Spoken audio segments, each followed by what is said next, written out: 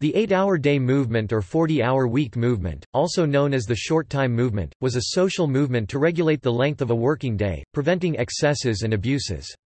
It had its origins in the Industrial Revolution in Britain, where industrial production in large factories transformed working life. The use of child labour was common. The working day could range from 10 to 16 hours, and the work week was typically 6 days a week. Robert Owen had raised the demand for a 10-hour day in 1810, and instituted it in his socialist enterprise at New Lanark. By 1817 he had formulated the goal of the 8-hour day and coined the slogan, 8 hours labour, 8 hours recreation, 8 hours rest. Women and children in England were granted the 10-hour day in 1847. French workers won the 12-hour day after the February Revolution of 1848. A shorter working day and improved working conditions were part of the general protests and agitation for Chartist reforms and the early organization of trade unions. The International Workingmen's Association took up the demand for an 8-hour day at its Congress in Geneva in 1866, declaring, "The legal limitation of the working day is a preliminary condition without which all further attempts at improvements and emancipation of the working class must prove abortive." And, "The Congress proposes 8 hours as the legal limit of the working day." Karl Marx saw it as of vital importance to the workers' health, writing in Das Kapital 1867, "By extending the working day, therefore, capitalist production not only produces a deterioration of human labor power by robbing it of its normal moral and physical conditions of development and activity, but also produces the premature exhaustion and death of this labor power itself." The first country to adopt 8-hour working day was Uruguay. The 8-hour day was introduced on November 17, 1915, in the government of José Batlle y Ordóñez. The first international treaty to mention it was the Treaty of Versailles in the annex of its 13th part establishing the International Labour Office, now the International Labour Organization. The 8-hour day was the first topic discussed by the International Labour Organization, which resulted in the Hours of Work Industry Convention, 1919, ratified by 52 countries as of 2016. Although there were initial successes in achieving an 8-hour day in New Zealand and by the Australian labour movement for skilled workers in the 1840s and 1850s, most employed people had to wait to the early and mid-20th century for the condition to be widely achieved through the industrialised world through legislative action. The 8-hour day movement forms part of the early history for the celebration of Labour Day, and May Day in many nations and cultures. Asia. Iran. In Iran in 1918, the work of reorganizing the trade unions began in earnest in Tehran during the closure of the Iranian Constitutional Parliament Majlis. The Printers' Union, established in 1906 by Muhammad Parvana as the first trade union, in the Kucheki print shop on Nazaré Avenue in Tehran, reorganized their union under leadership of Russian-educated Said Muhammad Degan, a newspaper editor and an avowed communist. In 1918, the newly organized union staged a 14-day strike and succeeded in reaching a collective agreement with employers to institute the 8 hours day, overtime pay, and medical care. The success of the Printers' Union encouraged other trades to organize. In 1919, the bakers and textile shop clerks formed their own trade unions. However, the 8 hours day only became as code by a limited governor's decree on 1923 by the governor of Kerman, Sistan and Baluchistan, which controlled the working conditions and working hours for workers of carpet workshops in the province. In 1946 the Council of Ministers issued the first labor law for Iran, which recognized the 8-hour day. Japan. The first company to introduce an 8-hour working day in Japan was the Kawasaki Dockyards in Kobe, now the Kawasaki Shipbuilding Corporation. An 8-hour day was one of the demands presented by the workers during pay negotiations in September 1919. After the company resisted the demands, a slowdown campaign was commenced by the workers on 18 September. After 10 days of industrial action, company president Kojiro Mitsukata agreed to the 8-hour day and wage increases on 27 September, which became effective from October.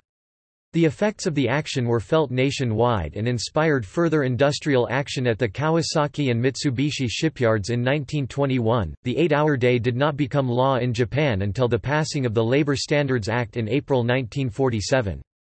Article 32 of the Act specifies a 40-hour week and paragraph 2 specifies an 8-hour day, excluding rest periods. Indonesia. In Indonesia, the first policy regarding working time regulated in Law No. 13 of 2003 about employment. In the law, it stated that a worker should work for 7 hours a day for 6 days a week or 8 hours a day for 7 days a week, excluding rest periods. Europe. Belgium. The 8-hour work-day was introduced in Belgium on September 9, 1924. Finland. The 8-hour work-day was first introduced in 1907. Within the next few decades, the 8-hour system spread gradually across technically all branches of work. A worker receives 150% payment from the first 2 extra hours, and 200% salary if the work day exceeds 10 hours. France. The 8-hour day was enacted in France by Georges Clemenceau, as a way to avoid unemployment and diminish communist support. It was succeeded by a strong French support of it during the writing of the International Labour Organization Convention of 1919. Germany. The first German company to introduce the 8-hour day was Degussa. The 8-hour day was signed into law during the German Revolution of 1918. Poland. In Poland, the 8-hour day was introduced November 23, 1918 by decree of the Cabinet of the Prime Minister Jedrzej Moraczewski. Portugal. In Portugal, a vast wave of strikes occurred in 1919, supported by the National Workers' Union, the biggest labour union organisation at the time. The workers achieved important objectives, including the historic victory of an 8-hour day. Russia. In Russia, the 8-hour day was introduced in 1917, 4 days after the October Revolution, by a decree of the Soviet government. Spain. In the region of Alcoy, Spain, a workers' strike in 1873 for the 8-hour day followed much agitation from the anarchists. In 1919 in Barcelona, Catalonia, after a 44-day general strike with over 100,000 participants had effectively crippled the Catalan economy, the government settled the strike by granting all the striking workers demands that included an 8-hour day, union recognition, and the rehiring of fired workers. United Kingdom. The Factory Act of 1833 limited the workday for children in factories. Those aged 9 to 13 could work only 8 hours, 14 to 18 12 hours. Children under 9 were required to attend school. In 1884, Tom Mann joined the Social Democratic Federation (SDF) and published a pamphlet calling for the working day to be limited to 8 hours. Mann formed an organization, the 8-Hour League, which successfully pressured the Trades Union Congress to adopt the 8-hour day as a key goal. The British socialist economist Sidney Webb and the scholar Harold Cox co-wrote a book supporting the 8 Hours movement in Britain. North America. Canada. The labour movement in Canada tracked progress in the US and UK. In 1890, the Federation of Labour took up this issue, hoping to organise participation in May Day. Mexico. The Mexican Revolution of 1910–1920 produced the Constitution of 1917, which contained Article 123 that gave workers the right to organize labor unions and to strike. It also provided protection for women and children, the 8-hour day, and a living wage. See Mexican labor law. United States. In the United States, Philadelphia carpenters went on strike in 1791 for the 10-hour day. By the 1830s, this had become a general demand. In 1835, workers in Philadelphia organized the first general strike in North America, led by Irish coal heavers. Their banners read, "From 6 to 6, 10 hours work and 2 hours for meals." Labor movement publications called for an 8-hour day as early as 1836. Boston ship carpenters, although not unionized, achieved an 8-hour day in 1842. In 1864, the 8-hour day quickly became a central demand of the Chicago labor movement. The Illinois legislature passed a law in early 1867 granting an 8-hour day but had so many loopholes that it was largely ineffective. A citywide strike that began on 1 May 1867 shut down the city's economy for a week before collapsing. On 25 June 1868, Congress passed an 8-hour law for federal employees which was also of limited effectiveness. It established an 8-hour workday for laborers and mechanics employed by the federal government. President Andrew Johnson had vetoed the act, but it was passed over his veto. Johnson told a Workingmen's Party delegation that he couldn't directly commit himself to an 8-hour day. He nevertheless told the same delegation that he greatly favored the shortest number of hours consistent with the interests of all. According to Richard F. Seltzer, however, the intentions behind the law were immediately frustrated, as wages were cut by 20%. On 19 May 1869, President Ulysses Grant issued a national 8-hour law proclamation. In August 1866, the National Labor Union at Baltimore passed a resolution that said, "The first and great necessity of the present to free labor of this country from capitalist slavery, is the passing of a law by which 8 hours shall be the normal working day in all states of the American Union. We are resolved to put forth all our strength until this glorious result is achieved." During the 1870s, 8 hours became a central demand, especially among labor organizers, with a network of 8-hour leagues which held rallies and parades. 100,000 workers in New York City struck and won the 8-hour day in 1872, mostly for building trades workers. In Chicago, Albert Parsons became recording secretary of the Chicago 8-Hour League in 1878, and was appointed a member of a national 8-hour committee in 1880. At its convention in Chicago in 1884, the Federation of Organized Trades and Labor Unions resolved that 8 hours shall constitute a legal day's labor from and after May 1, 1886, and that we recommend to labor organizations throughout this jurisdiction that they so direct their laws as to conform to this resolution by the time named. The leadership of the Knights of Labor, under Terence V. Powderly, rejected appeals to join the movement as a whole, but many local Knights assemblies joined the strike call, including Chicago, Cincinnati and Milwaukee.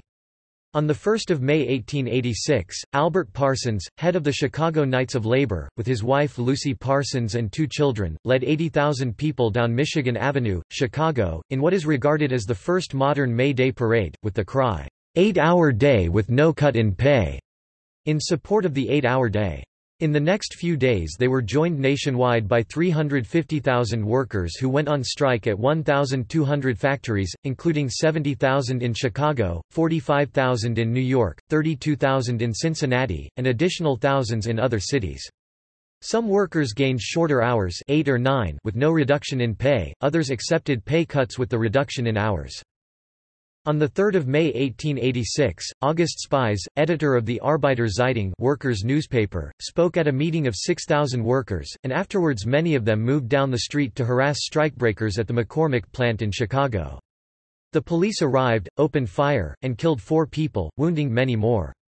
At a subsequent rally on 4 May to protest this violence, a bomb exploded at the Haymarket Square, hundreds of labor activists were rounded up and the prominent labor leaders arrested, tried, convicted, and executed, giving the movement its first martyrs.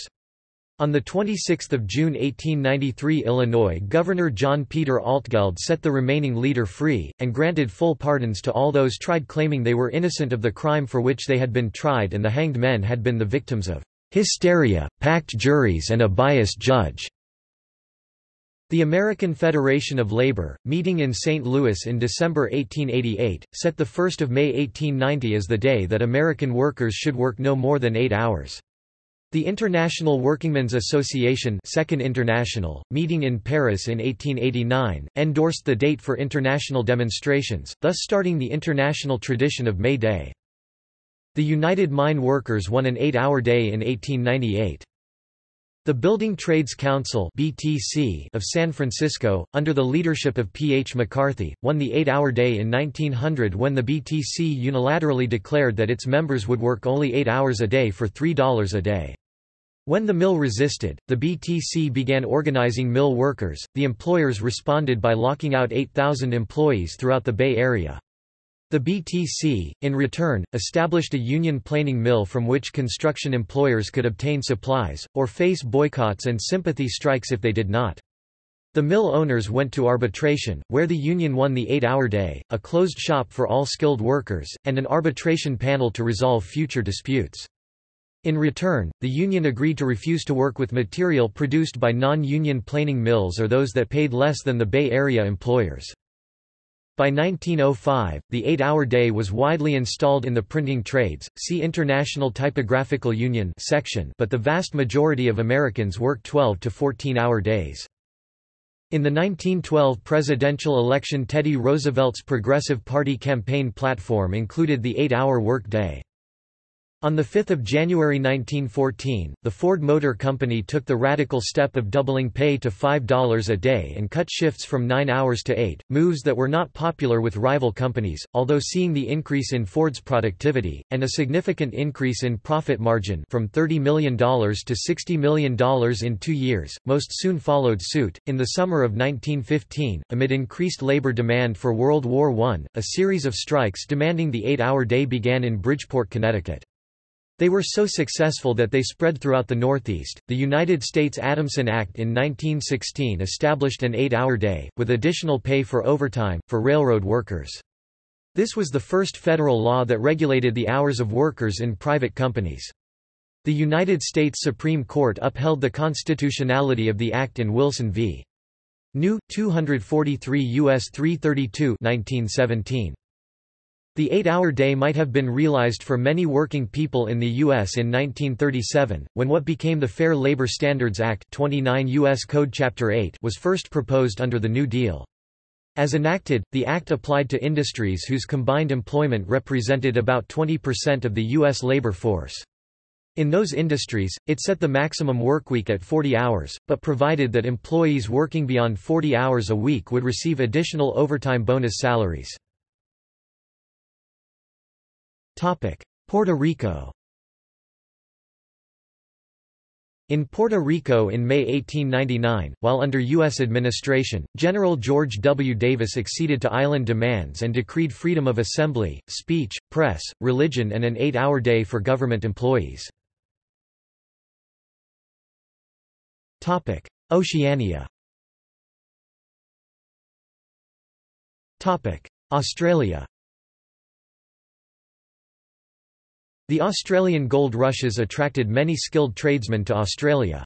Some of them had been active in the Chartism movement, and subsequently became prominent in the campaign for better working conditions in the Australian colonies. The 8-hour day began in 1856 in the month of May. The Stonemasons Society in Sydney issued an ultimatum to employers on 18 August 1855 saying that after 6 months masons would work only an 8-hour day. Due to the rapid increase in population caused by the gold rushes, many buildings were being constructed, so skilled labor was scarce. Stonemasons working on the Holy Trinity Church and the Mariners' Church, an evangelical mission to seafarers, decided not to wait and preemptively went on strike, thus winning the 8-hour day. They celebrated with a victory dinner on 1 October 1855, which to this day is celebrated as a Labor Day holiday in the state of New South Wales. When the 6-month ultimatum expired in February 1856, stonemasons generally agitated for a reduction of hours. Although opposed by employers, a 2-week strike on the construction of Tooth's Brewery on Parramatta Road proved effective, and stonemasons won an 8-hour day by early March 1856, but with a reduction in wages to match. Agitation was also occurring in Melbourne where the craft unions were more militant. Stonemasons working on Melbourne University organised to down tools on 21 April 1856 and marched to Parliament House with other members of the building trade. The movement in Melbourne was led by veteran Chartists and Mason James Stephens, T.W. Vine and James Galloway. The government agreed that workers employed on public works should enjoy an 8-hour day with no loss of pay, and stonemasons celebrated with a holiday and procession on Monday 12 May 1856, when about 700 people marched with 19 trades involved. By 1858 the 8-hour day was firmly established in the building industry, and by 1860 the 8-hour day was fairly widely worked in Victoria. From 1879 the 8-hour day was a public holiday in Victoria. The initial success in Melbourne led to the decision to organise a movement, to actively spread the 8-hour idea, and secure the condition generally. In 1903 veteran socialist Tom Mann spoke to a crowd of 1,000 people at the unveiling of the 8-hour day monument, funded by public subscription, on the south side of Parliament House on Spring Street. It was relocated in 1923 to the corner of Victoria and Russell Streets outside Melbourne Trades Hall. It took further campaigning and struggles by trade unions to extend the reduction in hours to all workers in Australia. In 1916 the Victoria 8 Hours Act was passed granting the 8-hour day to all workers in the state. The 8-hour day was not achieved nationally until the 1920s. The Commonwealth Arbitration Court gave approval of the 40-hour 5-day working week nationally beginning on 1 January 1948. The achievement of the 8-hour day has been described by historian Rowan Cahill as one of the great successes of the Australian working class during the 19th century, demonstrating to Australian workers that it was possible to successfully organise, mobilise, agitate, and exercise significant control over working conditions and quality of life. The Australian trade union movement grew out of 8-hour campaigning and the movement that developed to promote the principle. The intertwined numbers 888 soon adorned the pediment of many union buildings around Australia. The 8-hour march, which began on 21 April 1856, continued each year until 1951 in Melbourne, when the conservative Victorian Trades Hall Council decided to forego the tradition for the Moomba Festival on the Labor Day weekend. In capital cities and towns across Australia, 8-hour day marches became a regular social event each year, with early marches often restricted to those workers who had won an 8-hour day.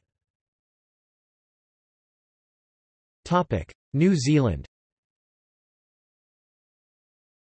Promoted by Samuel Duncan Parnell as early as 1840, when carpenter Samuel Parnell refused to work more than 8 hours a day when erecting a store for merchant George Hunter. He successfully negotiated this working condition and campaigned for its extension in the infant Wellington community. A meeting of Wellington carpenters in October 1840 pledged to maintain the 8-hour working day, and that anyone offending should be ducked into the harbour. Parnell is reported to have said, "There are 24 hours per day given us, 8 of these should be for work, 8 for sleep, and the remaining 8 for recreation, and in which for men to do what little things they want for themselves." With tradesmen in short supply, the employer was forced to accept Parnell's terms. Parnell later wrote, "The first strike for 8 hours a day the world has ever seen, was settled on the spot." Emigrants to the new settlement of Dunedin, Otago, while on board ship decided on a reduction of working hours. When the resident agent of the New Zealand Company, Captain Cargill, attempted to enforce a 10-hour day in January 1849 in Dunedin, he was unable to overcome the resistance of tradespeople under the leadership of house painter and plumber, Samuel Shaw. Building trades in Auckland achieved the 8-hour day on 1 September 1857 after agitation led by Chartist painter, William Griffin. For many years the 8-hour day was confined to craft tradesmen and unionised workers. Labor Day, which commemorates the introduction of the 8-hour day, became a national public holiday in 1899. South America. A strike for the 8-hour day was held in May 1919 in Peru. In Uruguay, the 8-hour day was put in place in 1915 of several reforms implemented during the second term of President José Batlle y Ordóñez. It was introduced in Chile on 8 September 1924 at the demand of then General Luis Altamirano as part of the Rito Disables that culminated in the September junta.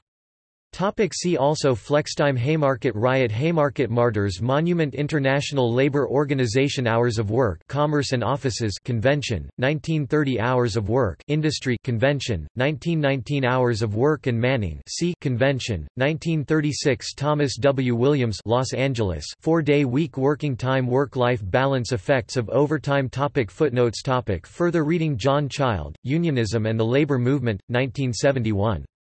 Bob James, Anarchism and State Violence in Sydney and Melbourne 1886–1896, 1986. Habib Ladjavardam, Labour Unions and Autocracy in Iran, 1985. Andy McInerney, May Day, The Workers' Day, Born in the Struggle for the 8-Hour Day, Liberation and Marxism, No. 27 Spring 1996. Brian McKinley ed., A Documentary History of the Australian Labour Movement 1850–1975. 1979. William A. Marola, Redeeming Time, Protestantism and Chicago's 8-Hour Movement, 1866–1912. Urbana, Ill., University of Illinois Press, 2015. May Day, A Short History of 100 Years of May Day, 1890–1990 Melbourne May Day Committee, 1990. External links. The 8-Hour Day and the Holy Spirit by Rowan Cahill. 8-Hour Day in Australia Union Songs site. 8-Hour Day medals from Museum Victoria. 150th Anniversary Commemorative Website New Zealand. 8-Hour Day Movement in New Zealand Encyclopedia of New Zealand 1966. Origins of Labour Day in New Zealand United States of America. Early IWW struggles. 8-Hour Movement Encyclopedia of Chicago. Ostler's letter shocked England.